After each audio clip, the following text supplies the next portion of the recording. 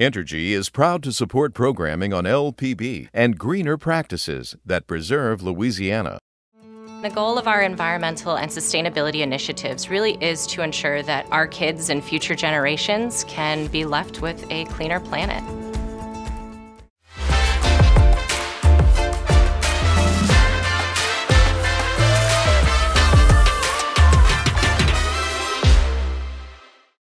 Additional support provided by the Fred B. and Ruth B. Ziegler Foundation and the Ziegler Art Museum located in Jennings City Hall. The museum focuses on emerging Louisiana artists and is an historical and cultural center for Southwest Louisiana. And the Foundation for Excellence in Louisiana Public Broadcasting, with support from viewers like you.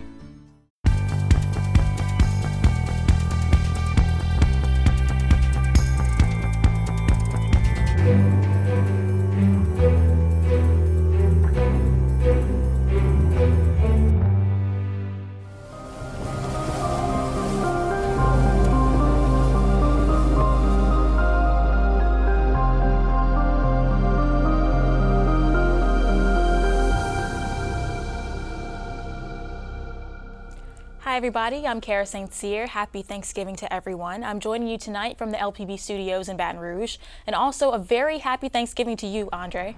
And happy Thanksgiving to you too, Kara. Happy Thanksgiving, everyone. I'm André Moreau.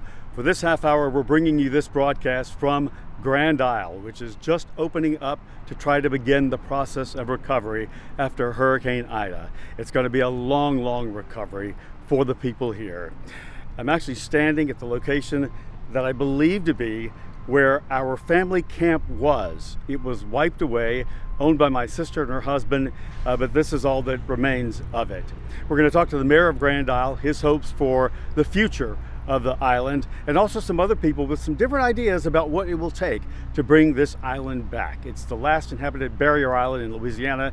It's a very important place in the state, important in the entire ecosystem for Louisiana. For now, though, let me send it back to Kara in the studio.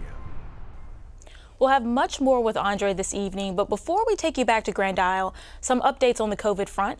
Vaccination rates have improved slightly, with about 48% of the state fully vaccinated. We continue to have one of the lowest COVID hospitalization counts in the country, despite the state's low vaccination rate. And experts recommend that getting those booster shots can help keep cases and hospitalizations down. Right now, anyone that's fully vaccinated and over the age of 18 is eligible for that booster. Just make sure it's been 6 months since your last dose of Moderna or Pfizer. And if you got the 1 dose of Johnson & Johnson, you can get that booster as early as 2 months after your final shot. And now to other news making headlines across the state. Nearly 15 months after Hurricane Laura struck, Lake Charles and Southwest Louisiana will finally see housing repair and rebuilding programs. The state is allocating $11.3 million in repair and rebuilding for Lake Charles, while it waits for hundreds of millions of promised federal aid to arrive. Federal housing and disaster recovery money will finance it. Most of this will help low to moderate income households, with grants capped at $50,000 per homeowner. Landlords of low to moderate rentals will also get essential help. Car travel is costing much more as the prices of gas soars. AAA says unleaded in our state averages about $3.12 a gallon, while the national average is $3.40. To try and keep costs from going even higher, President Joe Biden is ordering 50 million barrels of crude from the Petroleum Strategic Reserve. By mid to late December, more gas will be available. More policing is coming to Louisiana. 4 cities in the state's southeast communities will receive a portion of a $139 million federal grant to hire new law enforcement personnel. New Orleans is among one of the 4 cities receiving the grant money. The U.S. Attorney's Office in New Orleans wrote in a news release that the city would receive $7.2 million. Bogalusa is in line for more than $219,000, while Tangipahoa is set for $125,000. Terrebonne Parish Consolidated Government was awarded $500,000. The funding is coming from the U.S. Department of Justice. The Peril River map turtle, only found in Mississippi and Louisiana, will soon be listed as a threatened species by the U.S. Fish and Wildlife Service. The regional director of the agency said the turtle is at risk and needs our help. The U.S. Fish and Wildlife Service is seeking grant money to help protect the species from extinction. You're looking at what's part of this part of the burrito levee system in Grand Isle. Part of it has held up very well, parts of it like this, not well at all. David Cammerdell, the longtime mayor of Grand Isle, tells us why the levee failed in some of these areas and why it didn't in some other areas. We got in the car, drove around the island with him. He pointed out some of the aspects of it, talked about some of the things they're doing, and all of it you'll find very interesting. Hurricane recovery, 3 months after Ida. A year after, the New York Times in 2020 listed Grand Isle as one of the places to go. A sort of global bucket list, coming in at number 19 among 52 destinations around the world, ranking ahead of the Bahamas, ahead of Glacier National Park in Montana. Does a place appear more hauntingly beautiful when you know it's disappearing? The article asks. Only about 6 miles long and not even a mile wide, this sliver of sand and earth has a heavy burden. Louisiana's only inhabited barrier island serves as a literal buffer to destructive hurricane forces for inland Houma and New Orleans. The Times article urges now is the time to go. In the early 1800s, pirates like Jean Lafitte frequented Grand Isle, becoming part of its romanticized history, also captured in novels and in movies. Its fishing and birdwatching are treasures, still intact because Grand Isle has managed to endure. It still hasn't met the one storm that would be its end. Like Last Island to the west, a 24-mile-long 19th century playground for Louisiana's elite. The Great Storm of 1856 ended all that, erasing every hotel, casino, and home, 200 lives, and the island itself, leaving it submerged and in pieces. The 1893 Chenier-Caminada hurricane dealt the same fate to what was a bustling fishing village just northwest of Grand Isle. 2,000 people died. This damaged home was the only thing left standing. What was never again. David Cammerdell has been Grand Isle's mayor for 24 years. You're looking at about 16,000 poles put in. He tells me the lights are back on for almost everybody, and all these power poles and lines got an upgrade from all those Ida took out. He's showing me around, pointing out damage. It's a routine he knows well. He grew up in politics. His father was mayor in 1965 when Hurricane Betsy hit. You want the people out there to know that, all my life and all dealing with my family and all my friends that are born and raised here, every mile counts wherever this storm passes. Yes. So in the meantime, you're looking at, the devastations on the western end where I live at, but it's closer to Port Fourchon, which, if you look at it, the storm passed LA1. It went straight north, and all the neighboring parishes, and Terrebonne, Lafourche, and St. Charles, all of us to the right really got hit hard. There was 2,800 places that got heavily damaged, but there was 700 of them that was destroyed. And then when FEMA came in with our building inspectors, I just make sure that, make it right. If a couple comes in and they got 52, 55, 60%, go back and look at it. Remember, that's their homes. How are they doing with people here and people getting the help that they need? It all depends, like dealing with FEMA, is people want to fill out the paperwork. The problem is, you deal with one and you get denied. And doing this for 40 years, experience with FEMA, I call it federal emergency missing in action sometimes. But in the meantime, some of it's good. But to tell you people you're denied when you lost everything, you can't afford insurance, or if you go through insurance, they don't pay you for something, you can go back to FEMA. So I had more people coming up to me and I said, listen to me good, you got to go through 4 to 5 times, don't give up. As long as you tell the truth, don't give up. And I said, it's going to come. They're going to get aggravated, and then, they're going to settle with you. The mayor's biggest concern for almost 1,500 full-time residents is running water.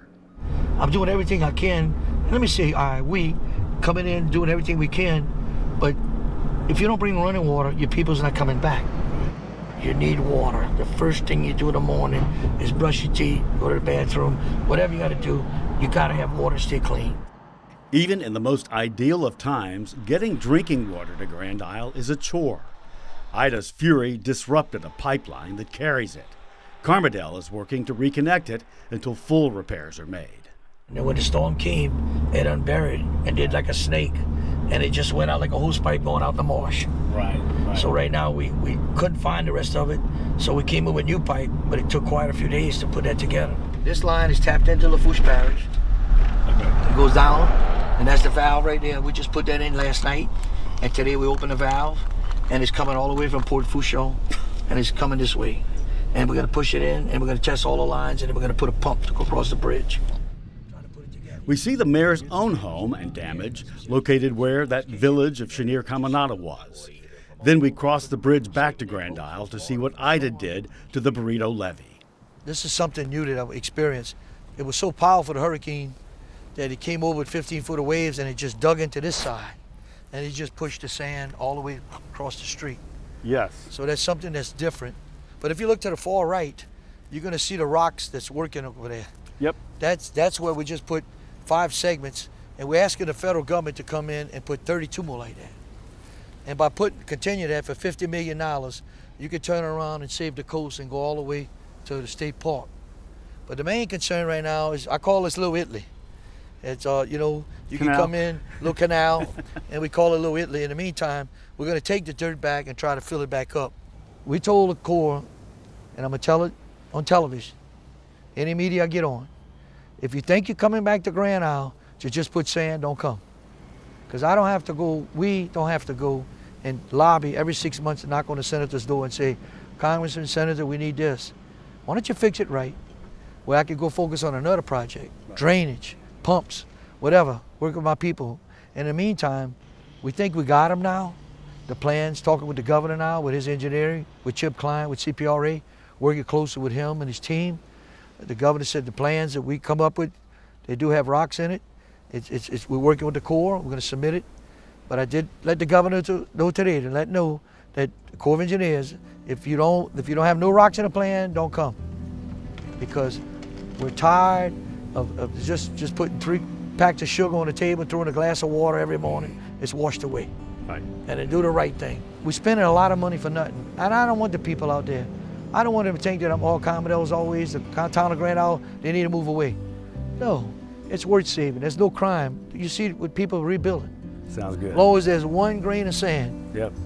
to plant the American flag, we're gonna stay strong, and we're not going nowhere. Back from Grand Isle with you now, and a lot of people say when you see damage like this and that repeats itself, why would anybody live here? Why even worry about keeping Grand Isle going? Well, all you have to do is listen to a guy who's lived here his entire life, went to college, came back, and ran the school here. And then that gives you an idea of why Grand Isle, once it's in your system, it never lets you go. What is it about Grand Isle? It's a great place to have grown up. Richard Augustin is 70, and the place he loves most in the world is fighting to recover from one of the worst hurricanes it's ever seen. But even the hardship and loss of right now doesn't dim rich memories of the island paradise he's called home his entire life. As a child, I had a flat bottom boat that we would put off right back here and go back for miles. Like in the bay? In the bay, and just oar for hours. And then when we got old enough to duck hunt, we would oar those boats out to an island back there that had a pond of some kind or another, and we would hunt ducks. Some of the main rules that we had from our parents were, when them street lights started to flicker, you better be on your way home. Yes. And that's a true story. Well, I'm serious. We talked with Richard across the street from where he lives now, in the yard of the house where he grew up, which is almost adjacent to one of the oldest buildings on the island. It was the main store of Grand Isle, run by his family. And as kids, we worked in the store. Like a general store? It was a general store. But it's mostly noted from the old folks, for being the first post office on Grand Isle. And the building, this part of the building is about 175 years old. Goodness gracious. Somewhere in there, and it's lasted all these storms. Only college took him off the island, but he returned. I came back in 74, 75 and was a teacher for about 14 years.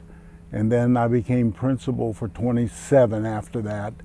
And I retired just a few years back, 4 or 5 years ago. Keep in mind all he is seeing, from hurricanes to oil spills to the battle to keep Grand Isle above water. He's seen a massive loss of land, which for decades has been a series of warnings for Louisiana.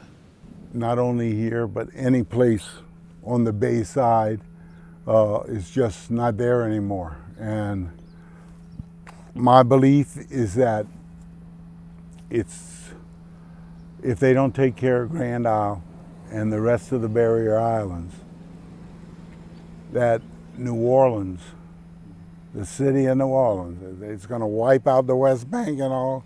The city of New Orleans is going to be, you can fish off your back porch.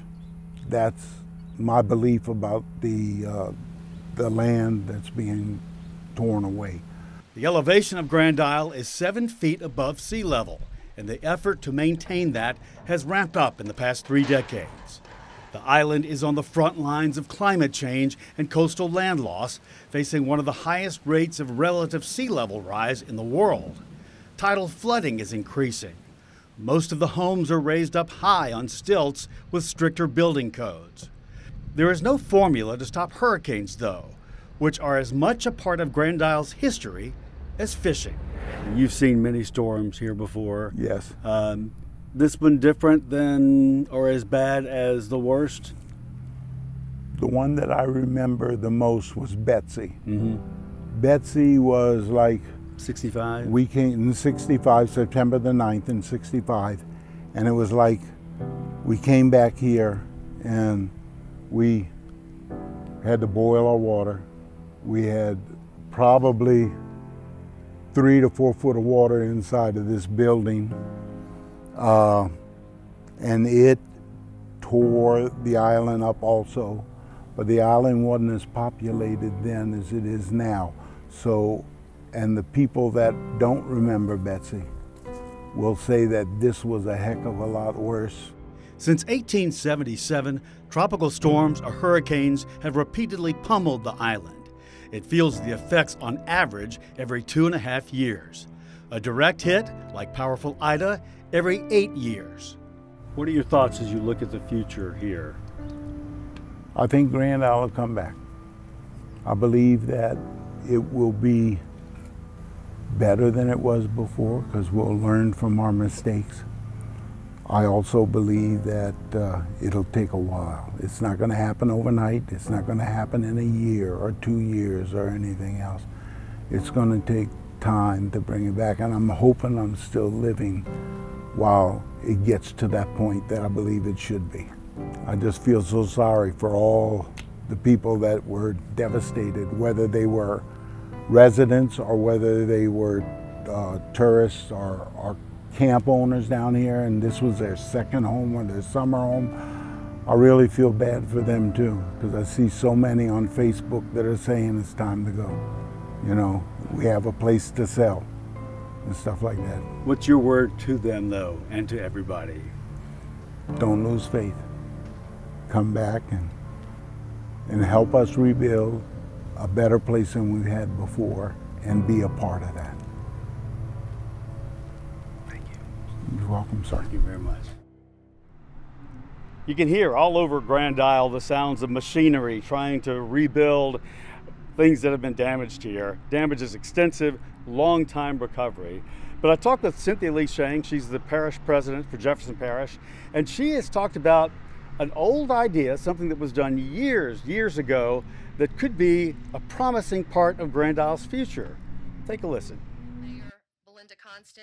How long have you been president? I've been president since January of 2020, so not quite 2 years. Oh, okay. Yes. So January of 2020. Right before COVID. LSU's just won the national championship. You're thinking this is going to be a great presidency, yes, right? Yes.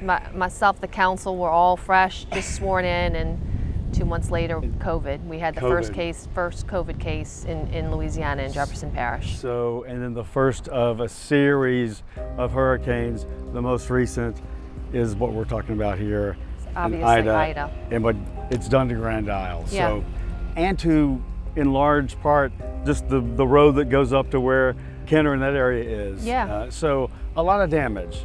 A lot of damage. I mean, we kind of separate, Jefferson Parish into the upper Jefferson, which is protected by the hurricane levee protection system, and then lower Jefferson, which is outside the levee protection system, in our coastal communities. So, Lafitte, Barataria, Crown Point, Lower Lafitte, and then of course Grand Isle. And boy, what a big difference it makes. Very different stories on what happened during the storm, very different stories on the recovery.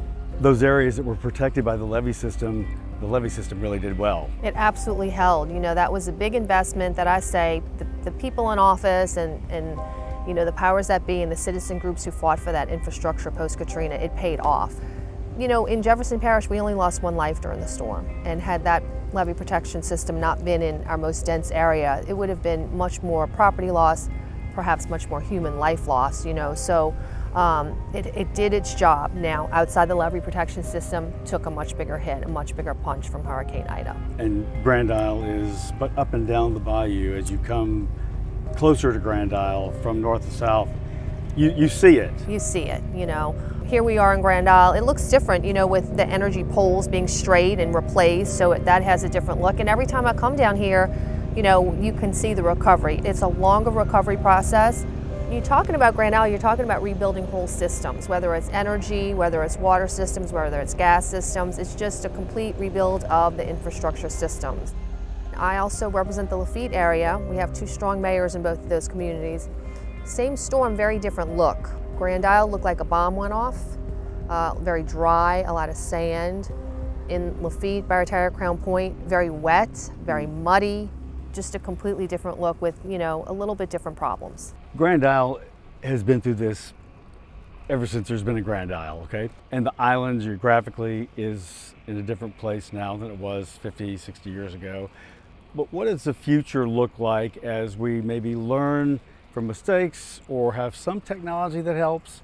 Are there things that will aid in a bounce back or coming back? Grand Isle's a barrier island habitable that is just very vulnerable. And so when we look at rebuilding this island, we have to rebuild in a more resilient way, in a more sustainable way, understanding, how vulnerable we will continue to be. But the beauty about Grand Isle, it's not just the geographic location, it is a culture and it's a way of life and it's people and it's generation of families that have been here.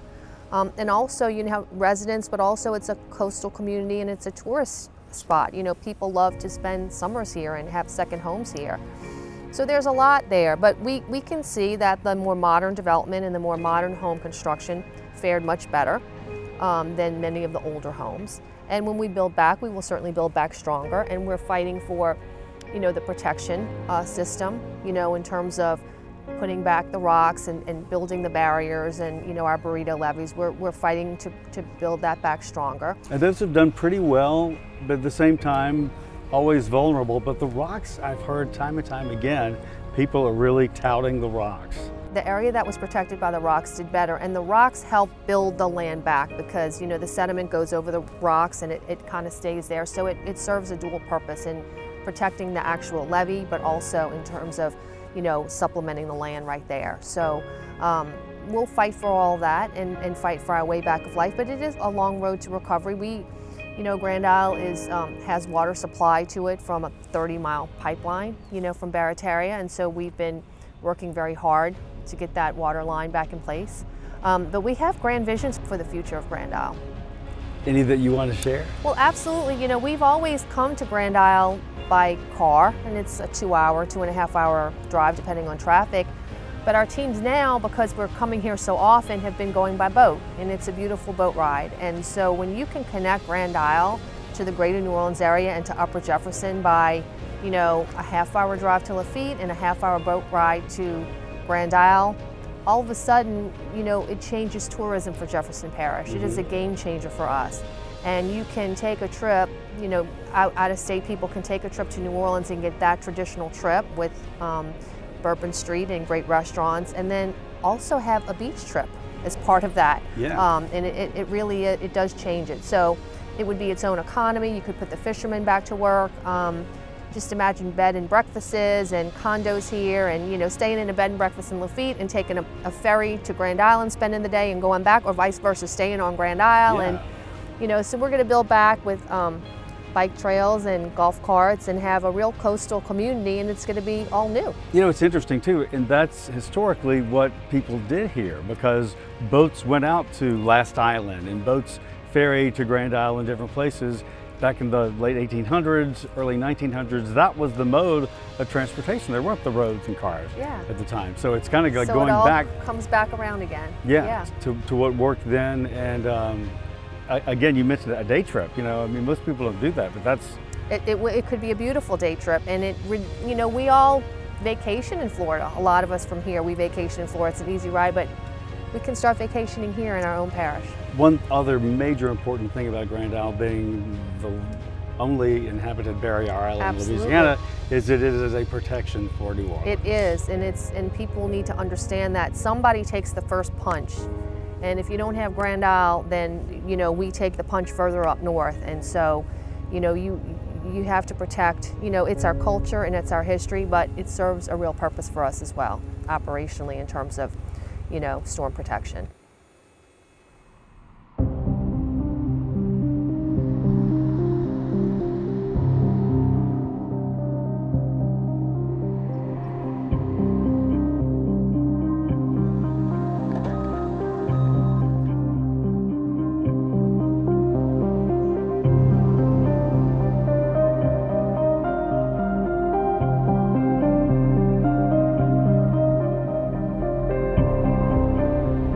Everyone, that's our show for this week. Remember, you can watch anything LPB wherever you are with our LPB PBS app.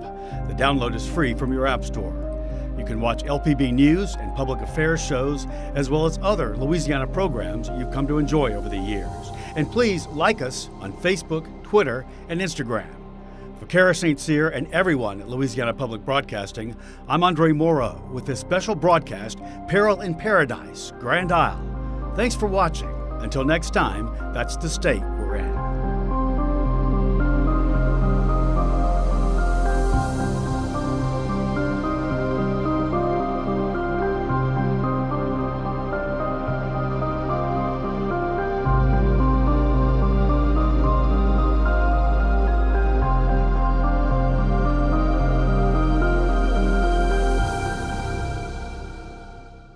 Entergy is proud to support programming on LPB and greener practices that preserve Louisiana.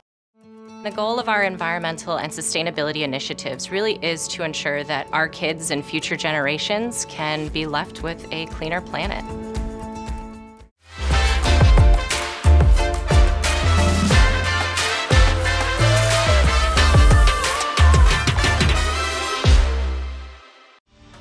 Additional support provided by the Fred B. and Ruth B. Ziegler Foundation and the Ziegler Art Museum located in Jennings City Hall. The museum focuses on emerging Louisiana artists and is an historical and cultural center for Southwest Louisiana. And the Foundation for Excellence in Louisiana Public Broadcasting, with support from viewers like you.